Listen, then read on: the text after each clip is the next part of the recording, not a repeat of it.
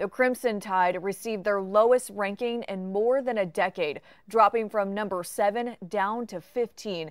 We have team coverage for you tonight. Austin Pratt traveled to Tuscaloosa to talk to Tide fans about what they think for the rest of the season. But first, let's go to Johnny Congdon. Johnny, this is unusual to say the least for the Tide. Yeah, Megan, these Bama losses are starting to pile up. The Crimson Tide have now dropped 2 of their last 3 games, and his first-year head coach, Kalen DeBoer, is starting to realize people in this state don't take too kindly to losing to hated rivals. But, you know who loved it? The Volunteer Nation, as for the second time in the last 3 seasons, Neyland Stadium was sent into a frenzy following their beloved Vols knocking off the Crimson Tide, and DeBoer knows, well, something needs to change. These are the speeches I'm not good at, and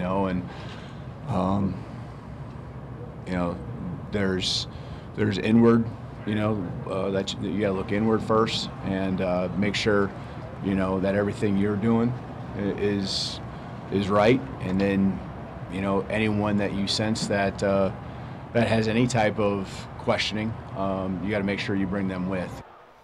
And Megan, with the loss, Alabama falls to number 15 in the AP poll. The last time they were ranked this low, you got to go all the way back to 2010. If they want to start going in the other direction, well, it all starts with a win against Missouri Saturday inside Bryant-Denny Stadium. But for now, in the sports office, I'm Johnny Congdon, ABC 3340 Sports.